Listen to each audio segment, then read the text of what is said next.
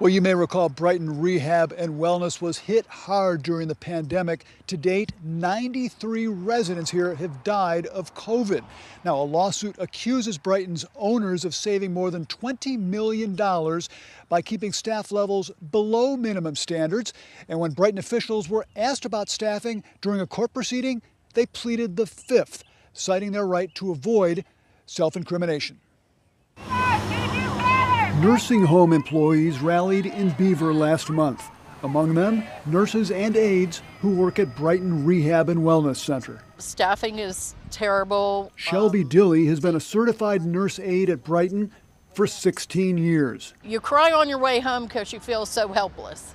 But you know you have to keep going back every day so you can help the people that live there. Staffing levels are a focus of a lawsuit accusing Brighton of negligence in the 2019 death of resident Judith Helinski. A CPA's report filed by the plaintiffs found that from 2017 to 2019, Brighton's nursing staff worked 694,000 fewer hours than expected under Medicare rules based on the care levels required. That saved Brighton's owners more than $22 million in salaries and overtime. Brighton did not respond to multiple requests for comment. In court papers, Brighton denies the lawsuit's allegations.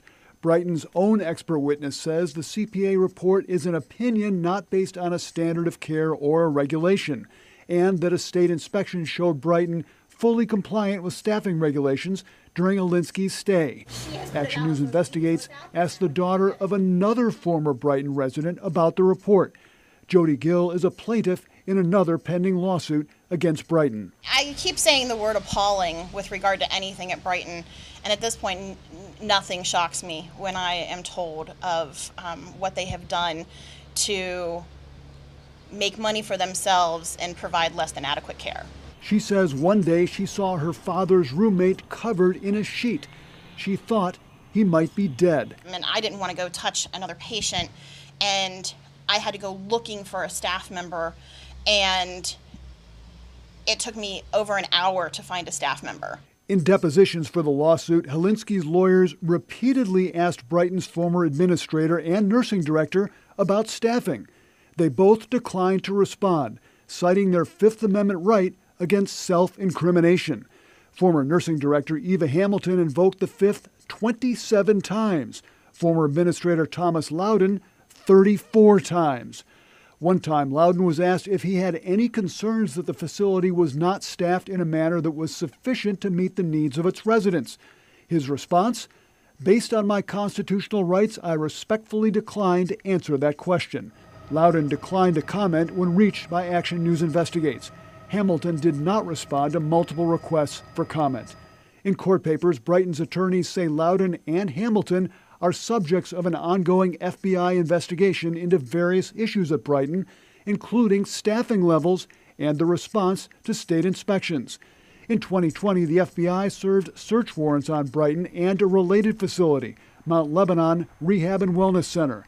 Last year, former Mount Lebanon Administrator Susan Gilbert was indicted on fraud charges, accused of telling employees to falsify records to appear that they met staffing requirements.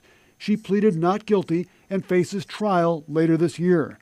Gill says she met with federal and state investigators earlier this year. And I personally can state that I have provided information, oral, electronic, and written, to the FBI and the Pennsylvania Attorney General. Brighton CNA Shelby Dilley says something needs to change to make sure residents get the care they deserve. If we don't have enough staff, we can't get them fed as quick, we can't get them toileted as quick, we can't get them cleaned up as quick. It's very much frustrating for me as a worker and for the patients. I feel bad for them.